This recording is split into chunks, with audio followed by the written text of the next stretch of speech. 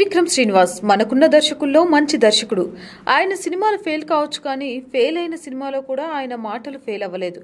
ఉదాహరణకి కాలేజాలో అద్భుతం జరిగే ముందు ఎవ్వరూ గుర్తించలేరు, జరిగిన తర్వాత గుర్తించాల్సిన అవసరమూ లేదు. ఈ ఒక్క మాట చాలు ఆయన ఏంటో చెప్పడానికి. పోయిన ఏడాది త్రివిక్రమ్ శ్రీనివాస్ ఎన్టీఆర్ కలయికలో వచ్చిన అరవింద సమేత సినిమాతో మంచి హిట్ కొట్టారు ఆయన. ప్రస్తుతం అల్లు అర్జున్ తో సినిమా చేస్తున్నారు.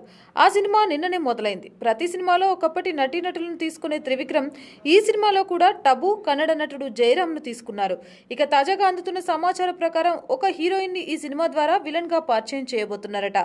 ఆయన సినిమాలో ఎప్పుడు ఇద్దరు హీరోయిన్స్ ఉంటారు. అందులో భాగంగా మెయిన్ హీరోయిన్ గా ఇప్పటికే పూజా హెగ్దేని తీసుకున్నారు. రెండో హీరోయిన్ గా క్యాథరిన్ ని నటిస్తుందనే వార్తలు వస్తున్నాయి. ఆమెతో పాటు మరో హీరోయిన్ కూడా ఈ సినిమాలో నటిస్తోందని, అది కూడా నెగిటివ్ షేడ్స్ ఉన్న పాత్ర అని సమాచారం అందుతోంది. ఇక ఆ పాత్రకి హన్సికను ఖరారు చేశారని తెలుస్తోంది.